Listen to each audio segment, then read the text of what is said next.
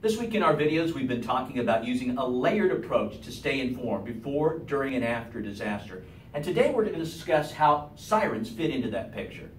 Let me be as perfectly clear as I can. Do not rely on the sirens as a primary source or indication that something is wrong. They were never designed to wake you up at night. They were not designed to be heard indoors. The only reason we will sound sirens in Sedgwick County is if a tornado warning has been issued or one of our spotters tells us there's a tornado on the ground. That means it won't even sound for many of the other disasters that we could face. Now, several years ago, we did upgrade our siren system to what we refer to as selective sounding.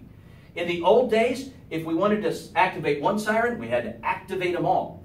Now, the only time a siren will be activated is if it is in or immediately adjacent to the warned area.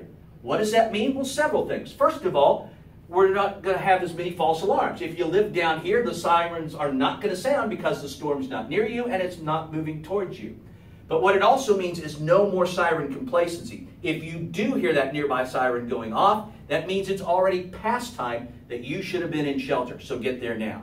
If you need more information about our sirens, visit the emergency management page at sedgwickcounty.org. I'm Cody Sharp.